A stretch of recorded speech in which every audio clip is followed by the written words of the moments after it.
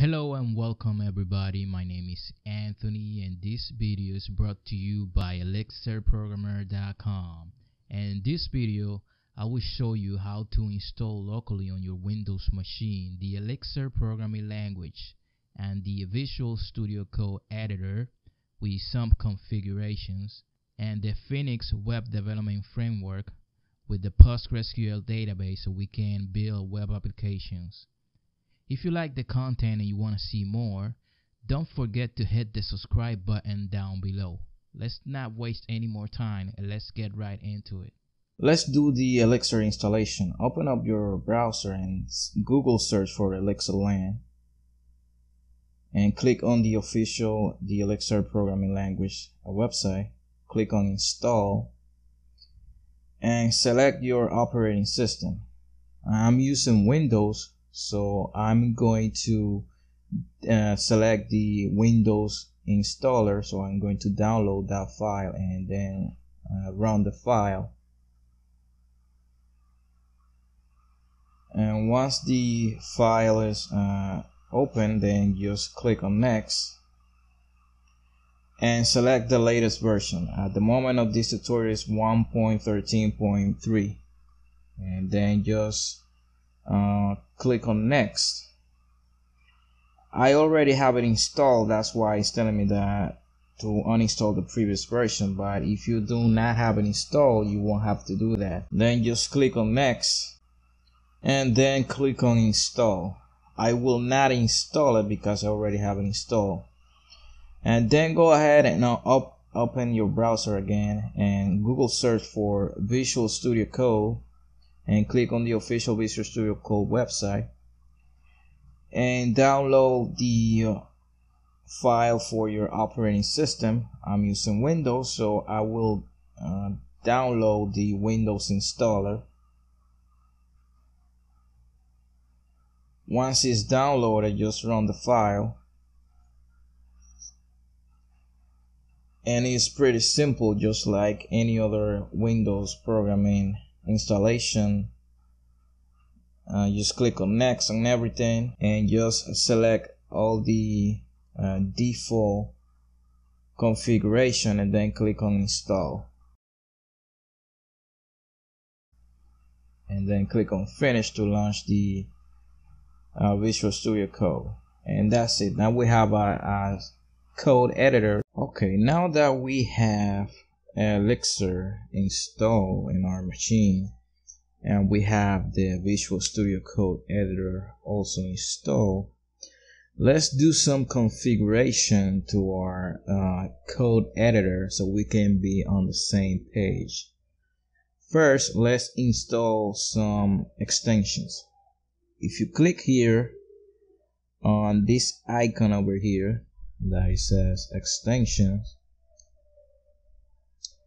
let's search for material theme. That's going to be the theme that we are going to install, and select this one, the one that is made by Equinoccio, and click on install.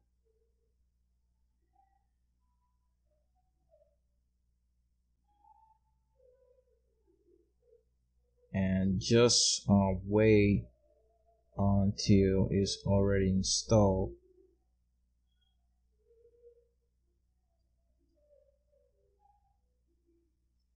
Okay, now that it's installed,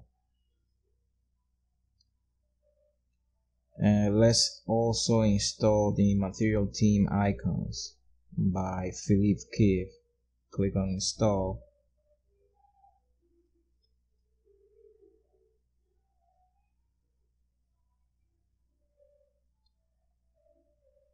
Set it up, and now we are also going to need Elixir support for the code editor. So click search for Elixir LS or just Elixir and click and select this one. It says Elixir LS, Elixir support. and click and install.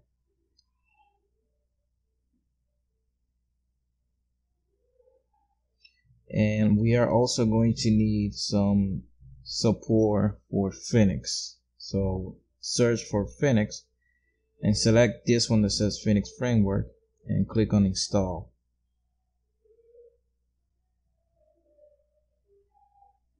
Okay, so we have the basic extensions. Now go back to the Elixir LS extension and click on this gear over here and select extension settings.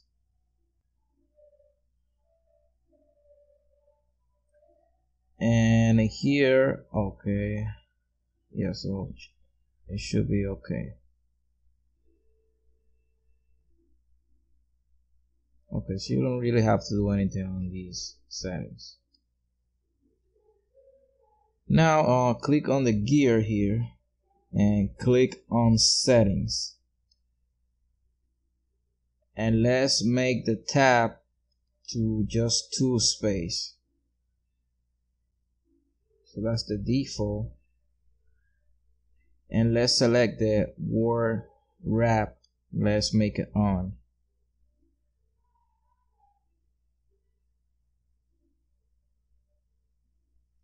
And under the text editor, under formatting, let's click format on page. Let's select that option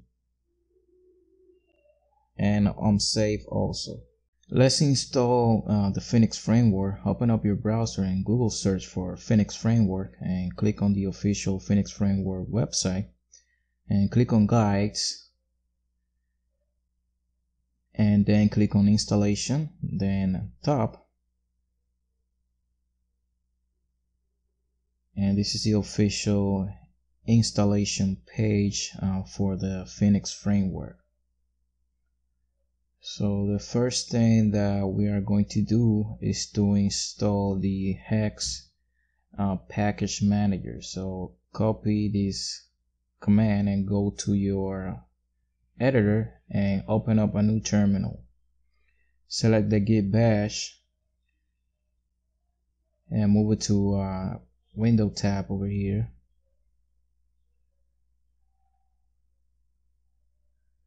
And paste the command and hit on enter, so we can install the Hex package manager.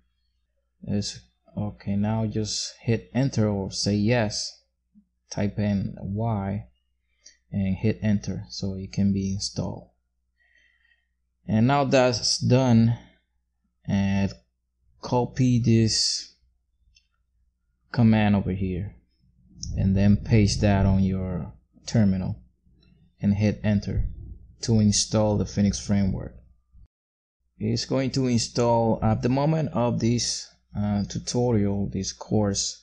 The latest version of Phoenix is 1.6.6. That's going to be the version that we're going to install. So it's compiling the files and generating the Phoenix generator. Hit enter to say yes, and that's it. Now it's installed. Also, the default database is going to be PostgreSQL, so we are going to install it also. Click on installation guides for the PostgreSQL and click on Windows, because that's my operating system. You can choose your operating system. Then click here on running and installing and click on download page for Windows, so you can go to the download page and click on download the installer. So the installer is going to be downloaded. Then you have to choose your operating system on this page. So mine is Windows 64-bit, so that's going to be the version that I'm going to install. Once the file is downloaded, just run the file so we can run the installer. Okay, now it's just like a regular program that you install on Windows. Just click on next, click next, just let the default configuration and just click next.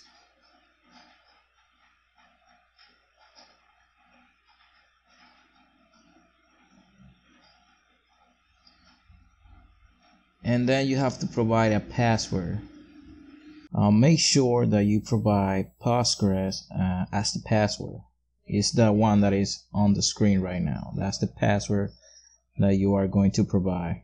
So that's going to be the password. And then click next. Just let that default port there.